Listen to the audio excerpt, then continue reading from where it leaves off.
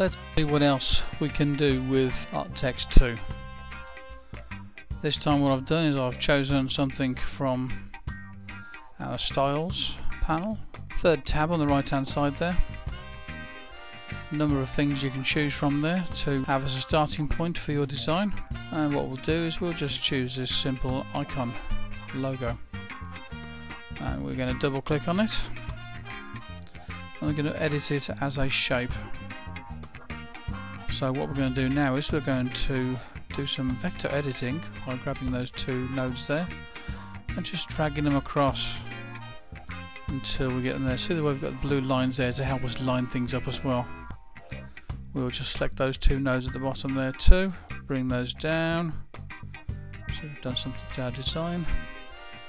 If you want to, you can add extra bits to your design. So for instance, maybe we want to have an extra rectangle in here. We could take that and we can bring that in so it goes into there. Also what is possible is to put in circles or ovals. If you hold down the shift key, it constrains it into a circle shape, and if you let it go and just let it drag out, it becomes an oval. If we want to move that across now, what I have to do is I have to grab all the nodes and bring them over, and we can add a node there. And when you've added a node in, deselect those nodes first of all. When you added a node in, what we can do then is to take that node and we can drag that and change that. We can take those, we can move it around and change the shape of that however we want. Lines with corner point. There we go.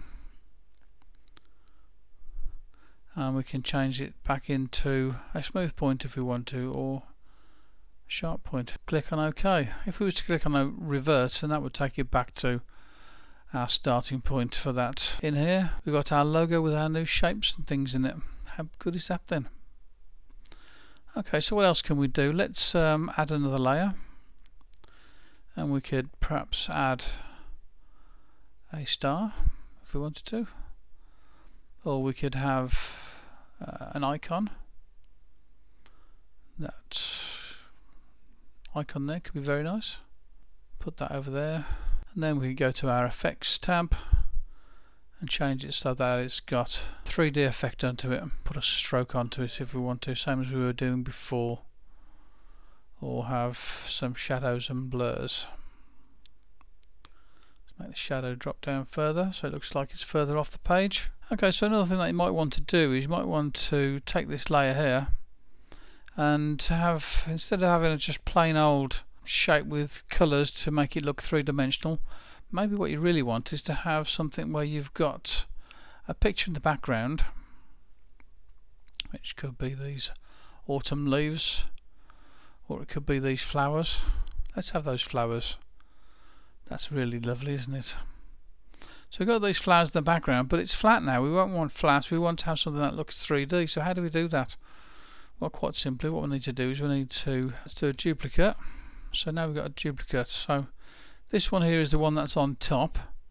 So we go back to this one over here, and we've just changed it so that it's got this blue thing over the top there. Then we go over to our layers panel there, and we just change the blend mode. So if we go to multiply compositing, as you see now what we've got a dark version of our picture underneath, and we've got the 3D effect over there. So it does work. Let's see what else, see if we can get it looking a little bit better. We get our overlay, and you see we've got the 3D effect there. How dark this part here is, the design depends upon what type of colour we're using on this one here. So let's change that. We've still got our 3D, but instead we've got the flowers looking a little bit lighter. One more thing that you can do with your art text, and you can make your own logo.